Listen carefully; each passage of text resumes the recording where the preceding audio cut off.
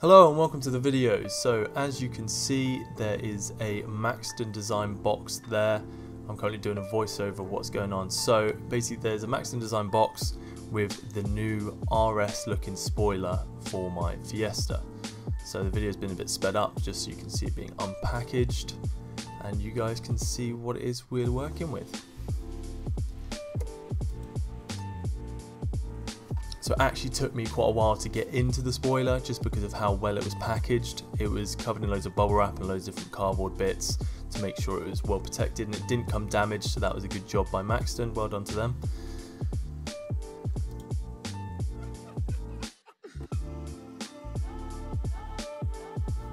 Okay, I'm going to let past me take it back over and show you what is inside the box.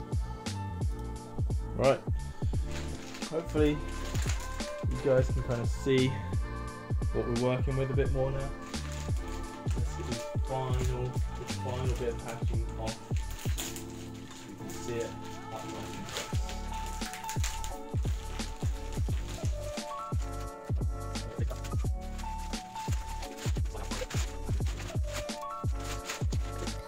Right, I'm just going to jump in with a quick voiceover. So essentially, nothing really happened after this video was recorded because I was umming and ahhing about what to do.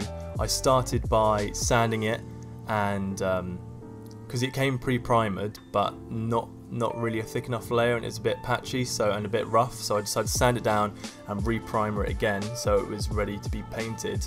I was going to try and just spray can it myself, but I was recommended a guy who lives really close to me who has a proper setup to spray it professionally, and he got the Panther black, which has with a silver fleck in the paint, so it's going to work a lot better and have a much better finish, and it also had a much thicker coating of lacquer. So the video is now going to jump forward about a month or two to where I've actually had it all painted by him, but then taken it back just to buff out a few drips in the lacquer and stuff. So the next clip is going to be all painted up and lacquered, but just buffing it out and making it look really good. And then I'll show fitting it onto the car and getting on the car and showing you what the final product looks like. So as you can see in the video, the spoiler is fully painted now, just the last bits of sanding and being buffed. It is attached to the original spoiler. The original spoiler was taken off the car and it's attached like that just so we could have it a bit more stable when we're buffing it. I had to drill some holes in the original spoiler, put some bolts in, and then anywhere the new spoiler made contact with the original spoiler, loads of mounting tape was put on to secure it extra tight.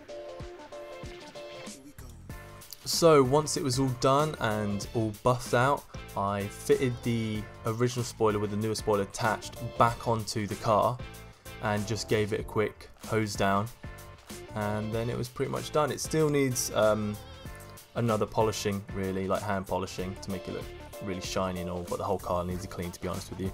So in the next clip is going to be the final reveal. I hope you guys enjoy.